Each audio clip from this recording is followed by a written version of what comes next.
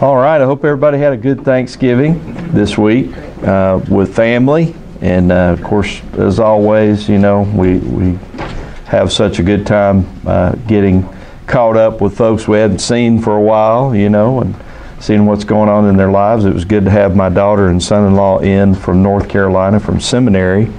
And unfortunately, they were going to be here today, but she's running that 100-degree plus fever, so not able to come. But I hope you had a good week. And in light of Thanksgiving, and we didn't get to do this last week because of our lessons pushing past with.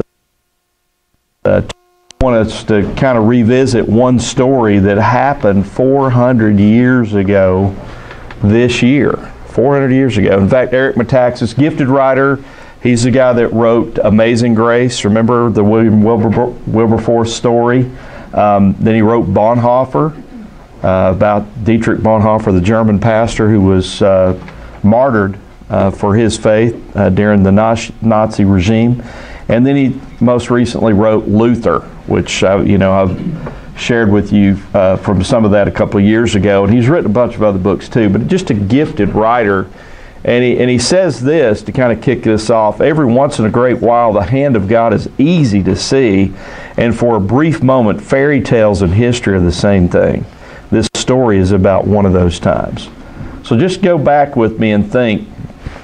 Go back to 400 years ago and remember with me, if you would, 1619. That year, pretty eventful in the life of a young man.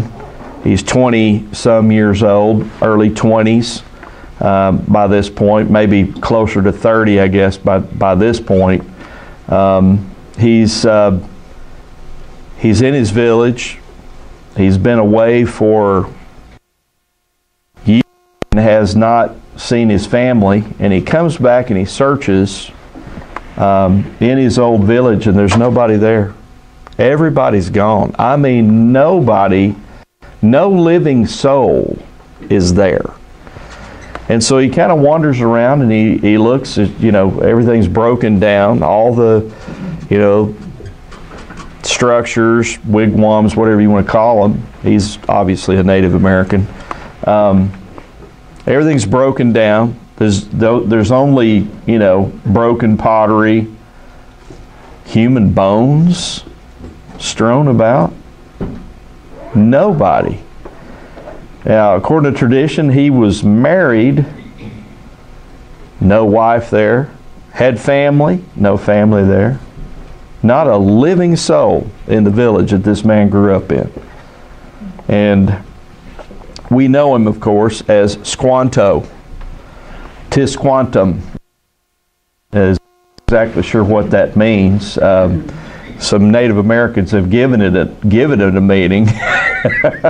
The wrath of the Manitou or something like that. But tis quantum, if you look at the Latin, quantum is like how much more, or as much as, or something like that. But we don't know what the tis means in front of it. So anyway, we really don't know what his name means, but we do know that he came to his village 400 years ago, and he found that everybody was dead, his whole family. And much of his life, of course, is a mystery. We don't have a lot to go on when we're talking about this guy. But he was born about 1585 near Plymouth, Massachusetts. I don't know if you've ever been there and seen Plymouth Plantation, the new version of it, right, that's nearby. Obviously, where it is now is not exactly where they were, but it's a good representation. And this man was a Patuxet Indian, and he was associated with the Wampanoag tribe that you know from your Thanksgiving stories, I guess. But he was captured multiple times and enslaved by English sea captains primarily. So Captain George Weymouth was the first to capture him, lured him on board on the promise of some trade. And Weymouth was one of the guys trying to find a northwest passage to India and to China. Of course, he was unsuccessful in that mission. But the reason for that mission is what we talked about when we talked about Columbus, remember? The Ottoman Turks had taken over Constantinople. You couldn't go that way, so you had to try to find another way, and that's what, of course, Columbus and many others were trying to do. So Weymouth was trying to do that, and in the process, all these voyages started, and they started visiting the northeast of what, in our country, New England now, by the 1520s. And in his ship, the Archangel, he was exploring the coast of Maine and Massachusetts, bankrolled by this Fernando Gorges. Now we call him Georges. But there's even a historical marker for some of his discoveries, this Weymouth. And in the book that Gorges wrote, he mentions this Squantum character, this Squanto, and tells about the first time that he was captured.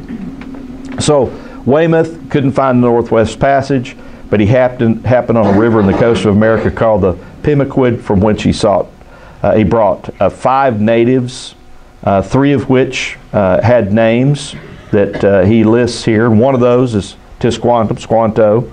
And I thought it was interesting that Gorges added this little comment: this accident must be acknowledged the means under God of putting on foot and giving life to all our plantations. He wrote this in 1658, had the benefit of looking back on this event and seeing the providence of God in the capture of Squanto and the way God used him. And we're going to see that here in just a minute, but I thought that was an interesting guy gave. Now, as to how he was captured, here's how it went down according to one of the guys in his journal. About 8 o'clock, we went on shore with our boats. When I came back to the ship, there were 2 canoes, and either of them 3 savages, one of them was Squanto, and of whom 2 were below at the fire, and the other stated in their canoes about the ship.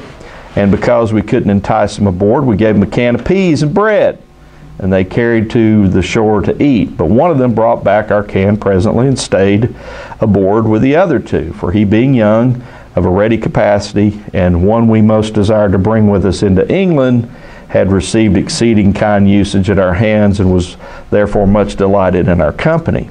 And when our captain, this is Weymouth, was come, we consulted how to catch the other 3 at the shore, which we performed thus: opened the box, the hold of the ship, right? Showed him trifles to exchange.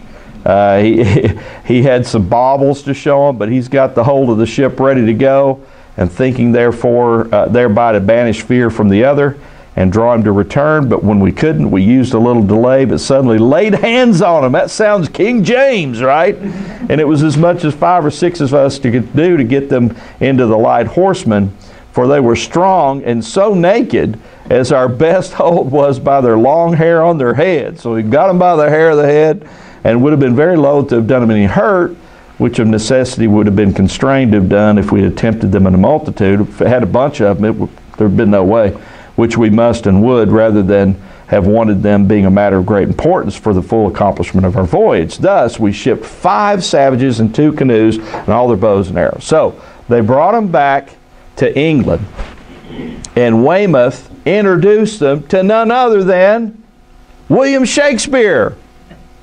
So Squanto got a chance to meet William Shakespeare. What a deal, huh?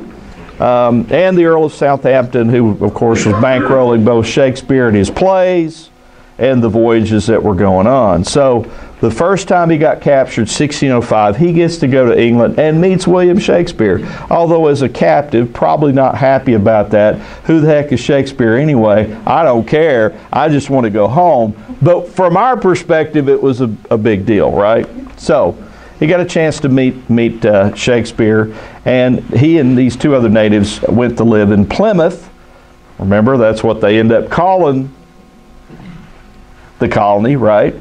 With an investor, Sir Fernando Gorges, who helped fund the expedition to settle Maine. And Squanto and the others were in England for 9 years, from 1605 to 1614. So you think they learned anything while they were there? I would think they probably did. I mean, they could only speak their native tongue with the 3 that were there, with Gorges, so they had to learn English, right? They had to learn English. They learned English ways, culture, probably religion too, I would think, because it was a very religious time in England at that point. The Reformation was just really taking off and running and going. You had the King James Version published in 1611, so faith was a big deal back then. So they had to learn some English stuff, right? At least English language, if not a lot of other things. So he was there for 9 years before he got a chance to come back to America. So he joined this mapping expedition for the coast of New England as the interpreter. Very valuable guy now because he's bilingual. He can speak his own tribe plus other tribe language, but at least bilingual, and can speak English. So he's the perfect guy, right? I mean, he's in demand. So he comes back, and he comes back, and he is able to return to his tribe and to his family. Remember, this is before 1619. It's 5 years before that all goes down. And so he gets a chance to come back. But he's captured again near his home, this time by Thomas Hunt, who's working for Captain John Smith. And you remember John Smith from Jamestown fame. And we talked all about John Smith, the dude that had his head put on the rock, about to get his brains beaten out when Pocahontas put her head on his head. You know all about him, right? Well, Captain John Smith was not responsible for Squanto's capture. He was there to map and to fish, but Hunt says, I'm going to stay back a little longer. And he didn't have in mind fish or fur to trade. He was looking for human cargo. And so sure enough, Thomas Hunt lured Squanto and 23 others from not only the Patuxet tribe, but also the Nauset tribe, warlike people, aboard the ship with the promise of trade, some of the baubles and stuff. And yes, they clapped them in irons and put them in the hold of the ship. And Hunt sailed for Malaga, Spain, which was notorious for slave trade during its Muslim occupation. So Muslim slave traders were just ready for slaves to ship down into Africa to serve other Muslims down there, right? So that's where Hunt headed. But in the providence of God, and this is according to our friend Eric Metaxas. He wrote a little book on Squanto, but what we read from Bradford is essentially that there were some Catholic friars. We got a few scant sources that tell us there were some Catholic friars who took pity on him and the other natives who were about to be auctioned to these Muslim slave traders, and they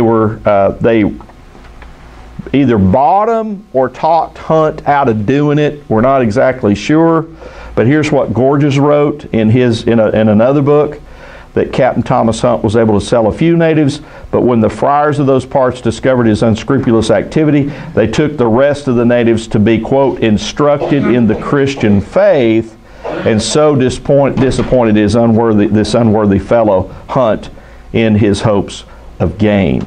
So if he didn't learn the Christian faith in 9 years in England, which I'm sure he did, he at least learned it with these Catholic friars, these Franciscan monks, who apparently took him to a monastery. Now, I'm going to read you from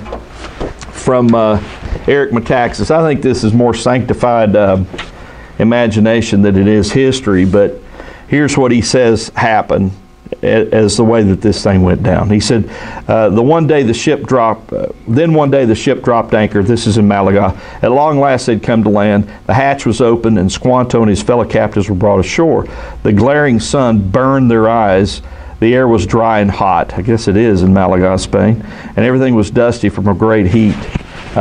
Squanto didn't know it yet, but he was now in the country of Spain in the city called Malaga. And one of the men from the ship roughly herded Squanto and the other braves toward a crowd of people on the dock. And one by one, the braves were forced to stand before the jeering crowd. They were being sold as slaves. Squanto watched his companions as each one was sold and taken away forever. But God had another plan for Squanto. On the deck that morning stood a group of men who were different from the others. These men were called monks, and they served God. And when it was Squanto's turn to be sold, one of the monks held a small bag of heavy coins, and the man from the ship snatched the coins and shoved Squanto toward the monks.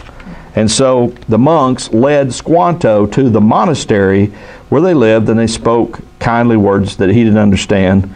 But they fed him, gave him a comfortable place to sleep, helped him understand that they meant him no harm. And as time passed, the monks taught Squanto their language. Now, what would Catholic monks speak? Latin. And what is his name again? His real name? Tisquantum. It's a Latin name. So I think these guys are the ones that end up naming him this name, and we're not sure exactly what it means. But it says that they explained that the God they worship saw everything that had happened. He knows the future as well as the past. And God loves you, they said. And He's seen all you've been through. And if you'll trust Him, He'll use those difficulties in ways that you could never imagine. So that's what Metaxas and his sanctified imagination adds to this thing. I can only give you the history, and I can share with you the sanctified imagination of Eric Metaxas, but we don't know exactly what happened with Squanto. We do know that he lived. We do know that he had a bunch of journeys back and forth. We do know that he was a captive and a slave. We do know he had some contact with some Catholic friars, at least from what we read in the sources. And we know that he apparently went from Malaga, Spain, back to England because he ended up getting hired again as a translator by John Slaney. He was a treasurer for the Newfoundland Company. He came over to Newfoundland, which is where, not America, but Canada, in 1618. And he worked for the governor, John Mason, and then he went back to England in 1619. I mean, this dude is going back and forth like a ping pong ball. You know, you think in that day that travel wasn't very frequent, but apparently it was with these fishing expeditions. So he gets a chance to then work for this Gorges guy again. Some people think he was captured when he was in Newfoundland by the Gorges's men, Captain Thomas Dermer, and then they brought him back to America in late 1619, thus 400 years ago. That's when he came back to find his village had been decimated. Yes? So when he gets, how does he get, does he just escape to get back? From the friars, the Catholic friars? No, they turned him loose. They said thought he was captured again. Does he just keep escaping in order to get captured again, or? Well, he went willingly from the friars to England, and then in England he hooked up with this dude named Slaney, who hired him to go back over here, but to Newfoundland, Canada. This next one. But when he's in Newfoundland, that's when Captain Thomas Dermer, who's working for Gorges, finds out that he's there. He's like, well, dude, how did that happen? We had him in our employ. We want him back. So did he escape the very first time? So the first time when they brought him back, they let him go on liberty, yeah. And then he was captured by Thomas Hunt, a different sea captain. So, I mean, this guy is going back and forth. It's crazy. But Gorges saw his worth, so they grabbed him again. They nabbed him a second time. And so they brought him back to America in 1619, and that's when he finds the boneyard that used to be his village. And what we have heard from that is that apparently a French ship wrecked offshore Cape Cod. They came ashore and they had some kind of wicked hepatitis that they passed to all the Indians, and it just wiped them out. They had no resistance to it at all, and it just, as one guy said, it was like lighting a chain of firecrackers. It just blew up all up the New England coast through the Indian tribes, but especially his tribe wiped them out. Now, Bradford doesn't corroborate he doesn't say all the stuff about the friars and everything, but he does corroborate the bookends of the story. Here's what he says in Of Plymouth Plantation.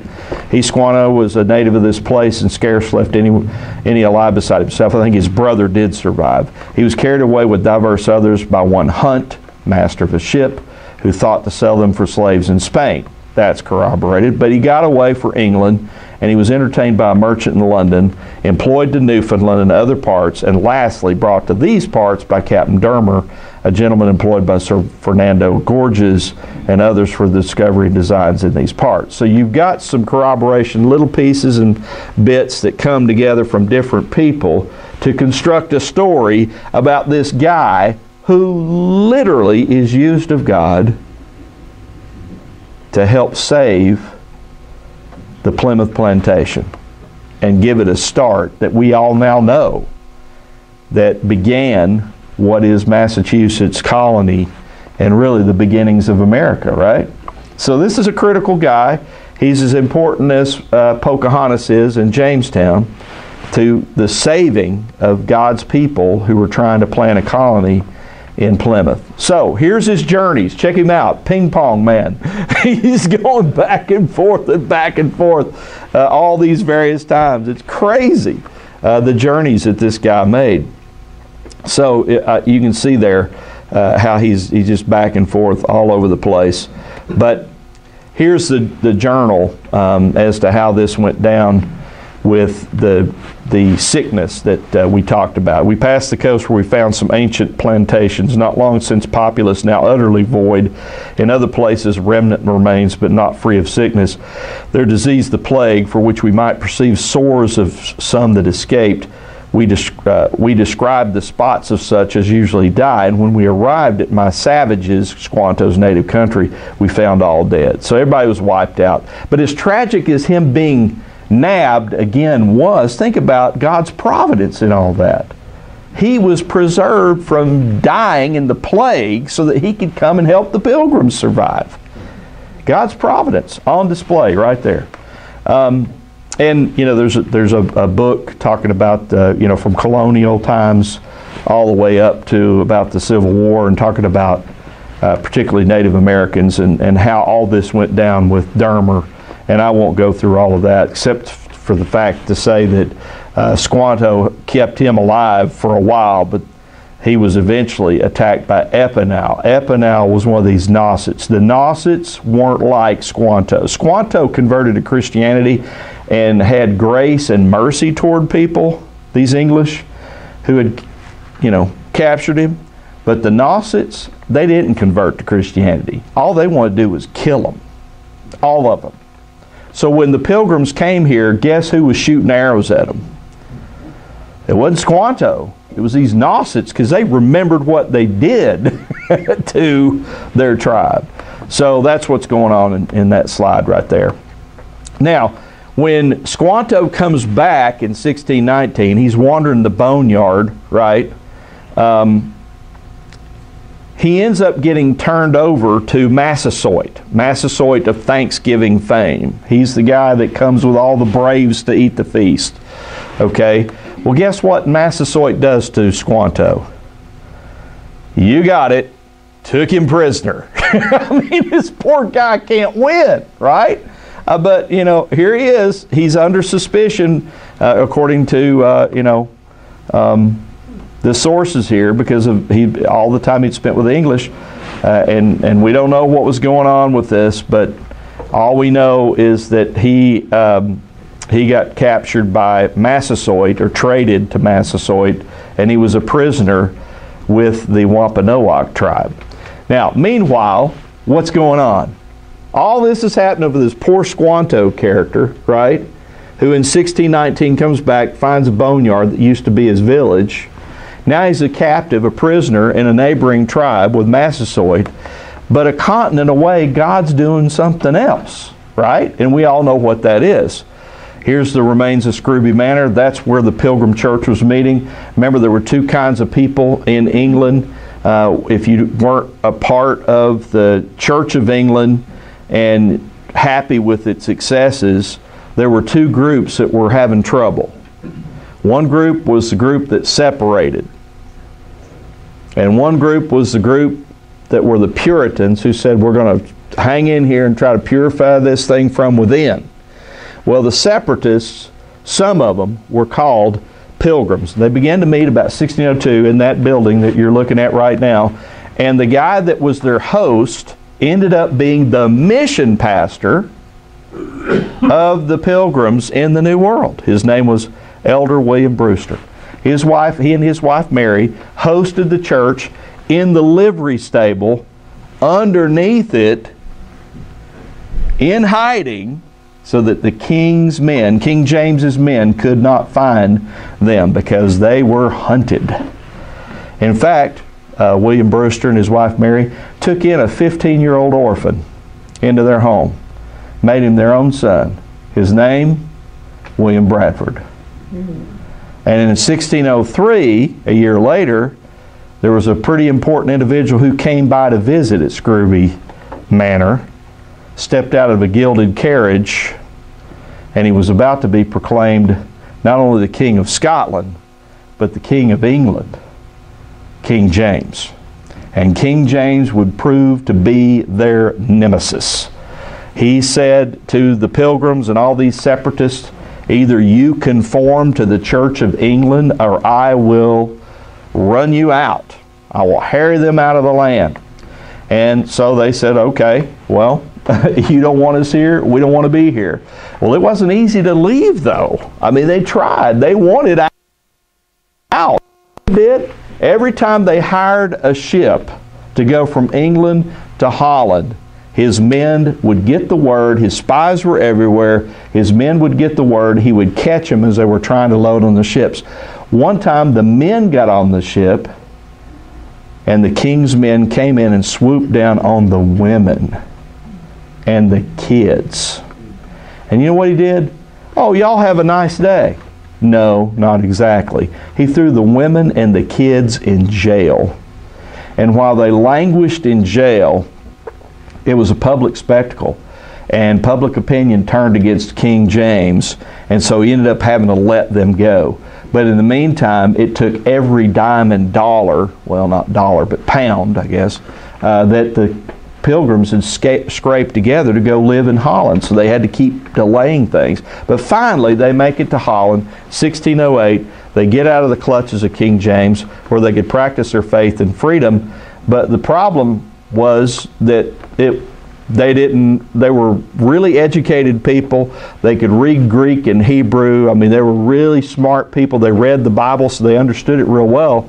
And they understood that the Church of England wasn't following the Word of God, but they were university types, and they weren't used to back-breaking work, which is what they found in Holland. I mean, they were getting old fast. Their kids were being sucked into the culture that is Holland. And even now, it's liberal over there. I mean, you think about Amsterdam, need I say more? It was that way back then. It was more liberal, all right? So Pastor Robinson, John Robinson, said, we got to get out of here. And so they began praying about planting a colony in the New World and relocating the church. At that time, they were up to 300 people, which was a mega church in that day. But 55 of them said, we'll go on the first wave. Pastor John said, I'm going to come after you guys. Never did get to, died before he could. But they started calling themselves, about this time, Pilgrims. Straight out of God's Word. Hebrews 11:13. They embraced them and confessed that they were strangers and pilgrims on the earth. That's how they saw themselves. With all the difficulties that they'd been through, they believed that they were pilgrims. And William Bradford said, part of the reason why they came, lastly, and which is not the least, a great hope and inward zeal that they had of laying some good foundation, or at least make some way thereunto. Why'd they want to go here? Why do we want to come here? Spread the gospel. Advance the kingdom, right? Even though we might be stepping stones, we may never make it happen, but we at least want to lay our lives down so that some others can come and share the gospel here and make this a part of the kingdom of God in America. Pretty cool as far as the motivation goes. And he said, as the people of God in the old time were called out of Babylon civil, the place of their bodily bondage, and were come to Jerusalem, and there to build the Lord's temple, so we are people of God now to go out of Babylon spiritual to Jerusalem, a new Jerusalem here in America, and build themselves as lively stones into a spiritual house or temple for the Lord to dwell in. He's riffing off of 1 Peter 2:5 in that. So I mean, they saw themselves on a mission. They believed themselves like Israel in the Old Testament.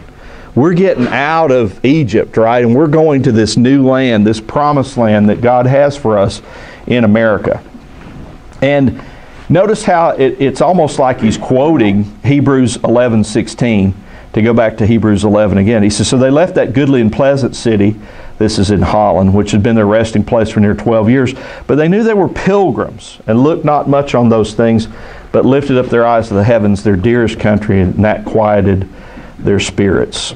So they left that land and went to, of course, England, and then on to America. This is the group on the Speedwell that didn't speed too well. It was a ship that carried wine, typically, and it leaked. The Speedwell didn't speed very well at all. But here you've got Pastor John Robinson with his hands out like that, his eyes lifted to the heavens, and he's praying with them before their journey. And the guy with the Bible, that's our William Brewster, the guy that adopted Bradford, right?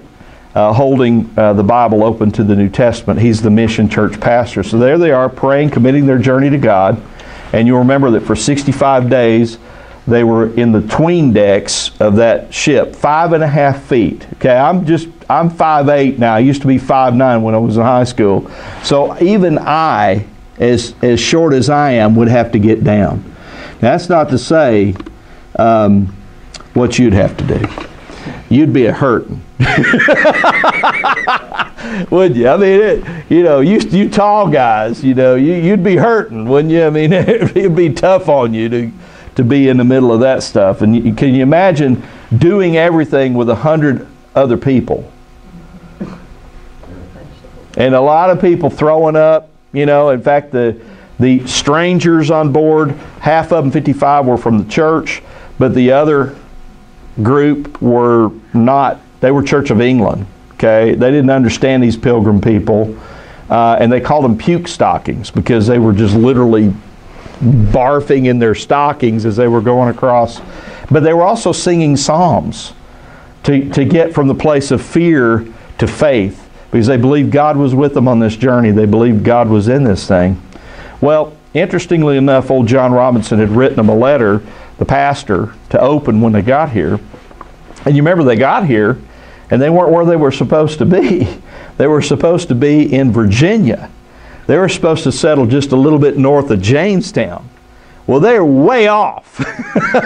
They're up at Cape Cod, right? I mean, that's a long way away. And so Robinson said, look, you're going to have conflict with those strangers on board. You guys are going to have to get things together. And here's what he wrote in his letter. This is fascinating to me because the Mayflower Compact almost quotes it.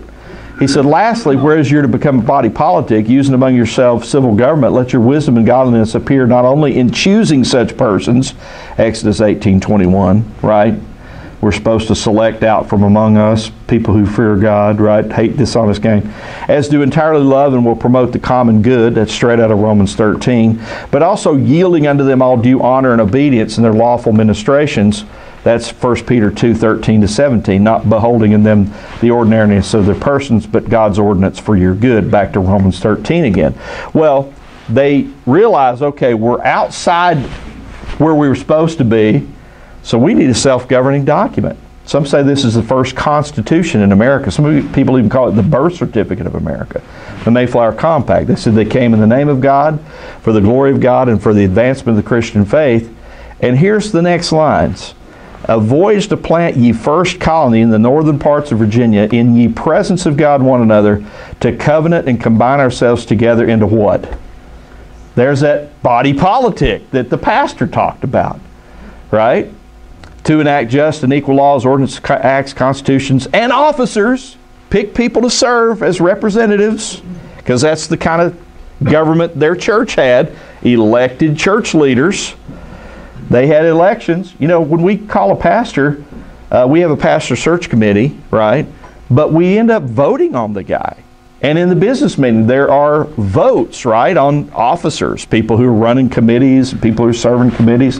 That stuff's about to happen, or has already happened, I guess. And now we're coming up on budget. right, that we're going to vote on. The next thing will be budget. But that's what they did in their church. They had elections. And so they brought that principle to America with them. And from time to time be thought meet and convenient for the general good of the colony, Romans 13, under which we promise all what? Due submission and obedience. Here again, they're just quoting the pastor. The pastor was guiding them from the Word of God on how they should do government here. So the principles of American government, where you've got civil leaders that are elected and representative, comes from where? Yeah, the Pilgrims, but by way of the Word of God. Exactly. It comes straight out of the Word. Exactly. So, fascinating. Anyway, well, here's what they said when they got off the ship. Being thus arrived in good harbor and brought safe to land, they fell upon their knees and blessed the God of heaven who had brought them over the vast and furious ocean and delivered them from all the perils and miseries thereof, again to set their feet on the firm and stable earth. I bet they did. After puking in their stockings that whole time, oh my goodness, I can't even imagine trying to go to the bathroom and anything else in the tween decks of that 5.5 foot tall space. Anyway, they blessed God. They thanked God when they got here. Now, I'm going to skip, because y'all know what happened, right? Over the winter, 102 arrived, 47 remained after winter. They had nearly all died. There were only 3 households that did not lose somebody that winter. Over half of them died during that winter. And so now, here we are in March, and they're really getting down to the end of their food. They had found some food, believe it or not. There was some corn caches in that Patuxent Indian village that they found, and they got, and they tried to find somebody to pay back, and they couldn't find anybody except the Nauset Indians that were shooting arrows at them. So they didn't have anybody they could pay. But they tried, and finally it happens. There is the first cordial meeting between Native American and the English settlers here. 16th of March, and here they come. They're interrupted by savages, and there's one lone man who comes into their camp, and he comes very boldly, all alone, along the houses, straight to the rendezvous, which is the meeting house where they had both church and cannons sticking out the top. Their church was armed, okay? They were ready for battle in their meeting house. But if you ever go there, you'll see that. But here he comes all the way in. It's kind of like sometimes we'll have a church service and some crazy person will walk down the aisle, and then the security finally gets him, you know, when he gets down to the bottom, gets down to the front. But that's what happened to this guy. He came right straight in. They're like, wait, what? And he came in, he saluted us in English, bade us welcome. He'd learned some broken English among the Englishmen that came to fish, and he knew by name most of the captains and commanders and the masters that usually come. Dermer, Weymouth, John Smith, even Hunt. He knew all the names. And he could talk with a seemly carriage. In other words, he put his words together, okay. And they began to ask him questions. And noticed that he was stark naked, didn't have a little leather thong around him there. A tall, straight man, hair of his head black, long behind, only short in the front, and none on his face at all. So Samoset's this guy. That's who it is. We know that from Mort's relation. Edward Winslow, future governor, tells us. And he told them that the place where they were living was the place where Squanto's people had lived and had died according to a plague there. And there's nobody remaining from that. So nobody's here to you know, claim this land, so we're going to claim it. And the next day, he went back to Massasoits, the guy that's in charge of the Wampanoags, and he told them how many there were in that tribe, and braves, that is. And then the Nausets said, check out, they're much incensed and provoked against the English. Why? They were the ones that were getting their braves and taking them away, right? So that's why they're shooting arrows at the Pilgrims when they came. But then a few days later, here he comes. The man of the hour to Squanto. He arrives with a neighboring chief, and about 4 or 5 days after came the chief with his friends and other attendants, and with Squanto, and with him, after friendly entertainment and some gifts, they made peace that has now continued for 24 years. That peace actually lasted 50 years till King Philip's War. 50 years. They pledged a mutual defense treaty. In other words, they said, Massasoit, if anybody attacks you in the Wampanoags, we're there for you. Our arms are at the ready. We'll defend you in battle. But if one of these warlike tribes attacks us, we expect you to come with your braves and defend us. There were like 5 principles that they agreed on, smoked a peace pipe, and made the agreement. And it lasted 50 years. So all the fake news you hear about, you know, how the Pilgrims ran over them and, you know, did them wrong, did them dirty.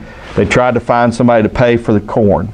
They tried to find somebody to pay for the land. And when they did meet the Indians, they made a peace treaty with them. So that they said, look, they attack you, they're attacking us. So, Squanto stayed with them. And here's what Bradford says about him. He was a special instrument sent of God for their good beyond their expectation. And here's what he helped them learn. He showed them how to plant corn, where to take fish and other commodities, and guided them to unknown places, and never left till he died. And the settlers, as many as were able, began to plant their corn and service, in which service Squanto stood them in good stead, showing them how to plant it and cultivate it. He also told them, unless you get a fish to manure it, it ain't going to work. And he showed them that in the middle of April, plenty of fish had come up the brook by which they'd begun to build, taught them how to catch those fish and where to get other necessary provisions, all of which they found true by experience, nor was there any man among them who had ever seen a beaver skin till they came out and were instructed by Squanto. He taught them how to do everything. They would not have survived, humanly speaking, without this guy helping them out. Because they didn't know how to fish, they didn't know how to farm, they didn't do much of anything, really, being the education eggheads they were when they were over, you know, William Brewster writing books, their preacher, teaching Greek in Leiden, same with John Robinson. I mean, they were educated people. They didn't know how to do all this stuff in a new world, so they had to have help, and they got that help from Squanto. And we all know the story of how things came together that first Thanksgiving, right? Winslow puts it this way. He's the future governor. Our harvest being gotten in, our governor sent 4 men on fowling, turkey hunting, so that we might after a special manner rejoice together after we'd gathered the fruit of our labors. And God be praised, we had a good increase of corn, and by the goodness of God we're far from want. And so we know, based on their celebrations in Holland, Thanksgiving festival that they set up with the Native Americans it started on October the 3rd, 1621. Now, that's something that learned from a Dutch scholar who studied the Pilgrims' habits while living there for 12 years.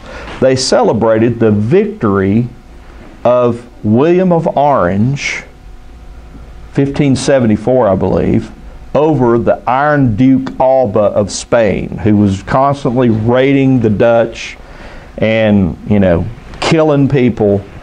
And William of Orange from England stopped him and won a great victory over him. And that happened October 3rd. Okay, October 3rd was when they're celebrating Thanksgiving. They had a Thanksgiving every year while they were in Holland on October the 3rd.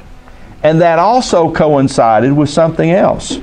The Pilgrims were there teaching at Leiden. There were also rabbis teaching Hebrew and Jewish culture, religion. What else happens in October, September, October, on the Jewish festival calendar? Sukkot, tabernacles. Exactly. And that was a celebration of the harvest being gotten in.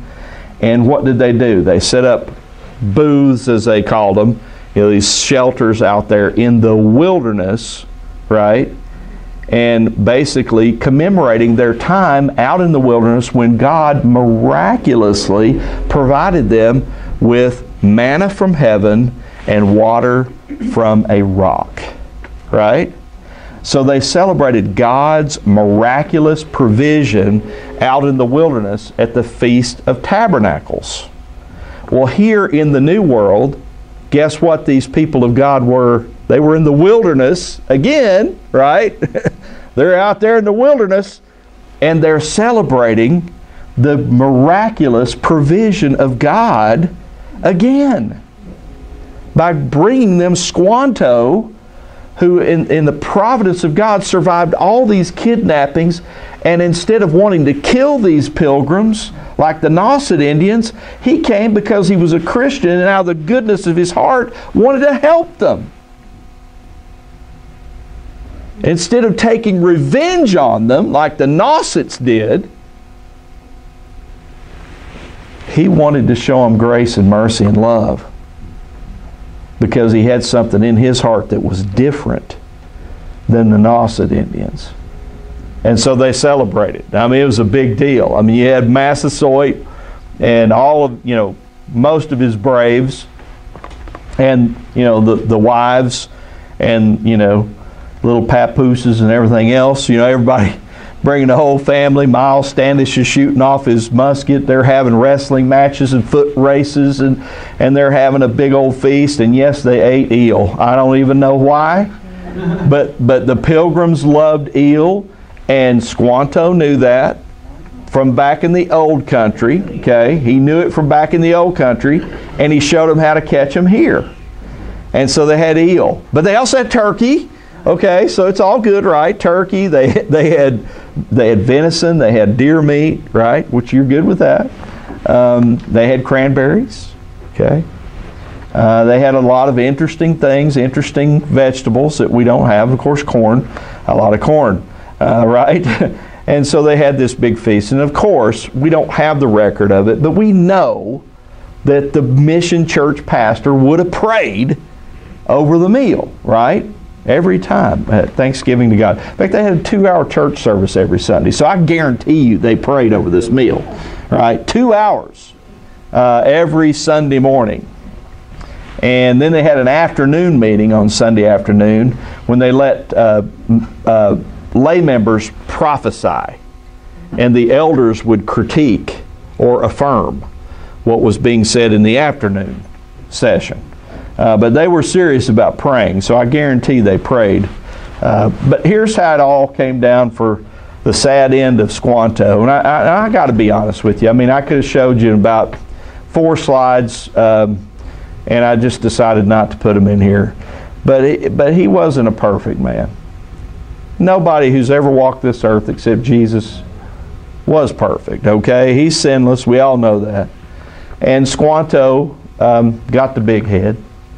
And he ended up trying to pit the natives against the English and some other natives against other natives, trying to gain advantage to show himself as irreplaceable and very important and worthy of, acclamation and pay. So the pilgrims, because he had literally saved them, decided that they would not do anything to him, but Massasoit wanted to kill him. Massasoit, because the pilgrims and Massasoit got together and said he's lying, and Massasoit wanted to execute him, but the pilgrims said no, he's too useful to us. God's blessed us with him, and so we're not going to let you have him. So there was a disagreement, and he caused it. So just to let you know, he wasn't a perfect guy.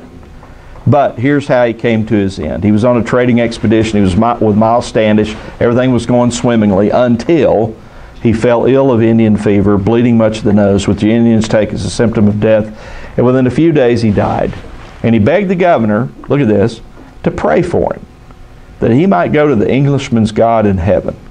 Apparently he didn't have that P of tulip down. He didn't have the assurance of his salvation. I don't know. And he bequeathed several of his things to some of his English friends as remembrances. And his death was a great loss. No doubt. I mean, this guy helped them navigate the difficult world of all these various tribes, who's warlike, who's not, who's friendly, to trade with them, also to help them live on the land. I mean, that was the biggest deal, right? So it was a great loss when Squanto died. And again, Bradford described him as a special instrument sent of God for their good beyond their expectation. I think of him almost like an American Joseph. Remember, Joseph was thrown in jail, thrown in prison, right? Thrown in a hole in the ground first, left for dead. Then they finally said, oh no, we'll get some money off of him. Sold him, you know, to the Egyptians, Potiphar. And he ends up, because of no fault of his own, getting thrown into a different jail, right? And languishing there, forgotten there by everybody except one, God. And God took him out of that prison and put him in the palace into a position of authority and power through His providence, working through it all. Same thing true of Squanto, maybe in a whole lot lesser degree, but you see it. You see the providence of God and the way God worked through this man to help save this colony. And this colony is a foundation stone for this country. So, just a couple of points on providence, because, I mean, everybody here is going through stuff, right? I mean, we all have the stuff that we go through. Maybe we've not been thrown clapped in irons and thrown in the hold of a ship and then taken away from our family and then come back to find our family wiped out. But here's a word for you if you're suffering something, and that is that the sufferings of this present time are not worth comparing to the glory that's going to be revealed in us. God's got a purpose in what you're going through, okay? And that is, we know that He's working these things, right? He's working all these things. Whatever is happening in your life, just like with Squanto, all the suffering that guy went through, all the captivities and all the privation and all the sorrow that he experienced, God worked that for a good purpose. He used him as a special instrument to save the people of God. And He's working things in your life. May not be pleasant right now, may not be fun to experience, but I guarantee you they're for your good and for His glory. He's working things in your life. And here's the deal. It doesn't matter what is going on in your life. Nothing can separate you from the love of God in Christ Jesus. Nothing. And in all these things, if we look at it from the right perspective, we're more than conquerors. Because one day we're going to rule and reign with Him. Right? Amen. Amen. That's the providence of God. God's providence is active and at work in your life if you've got eyes to see. And man, I could take you through my life and go point by point by point and show you that every move, every decision, everything in my life, I will look back and I see God's handprints all over it. And it's amazing to me to look back and see that. But with eyes of faith, that's what we need to do. We need to look and see the hand of God at work in your life, even through the tough stuff you're dealing with. He's working your good in His glory. He is. And through it all, He loves you. And nothing can separate you from His love. Praise God for that. Amen? I think that's something that Squanto teaches us. Let's pray. Father, we thank You for Your providence that we see on display. It's amazing to look back and behold all that You did in the beginnings of America.